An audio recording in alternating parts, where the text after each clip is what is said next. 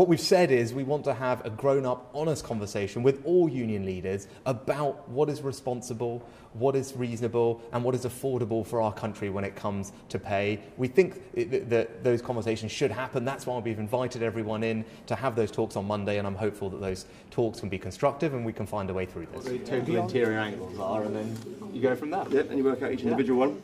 So that's them. Task 3 is a little more awkward in regards to the questioning of them. Yeah. Thanks.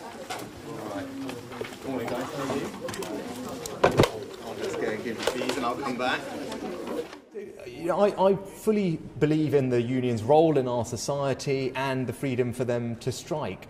But I also believe that should be balanced with the right of ordinary working people to go about their lives free from significant disruption. And that's why we're going to bring forward new laws in common with countries like France, Italy, Spain and others that ensure that we have minimum levels of safety in critical areas like fire, like ambulance, so that even when strikes are going on, you know that your health will be protected. I think that's entirely reasonable, and that's what our new laws will do.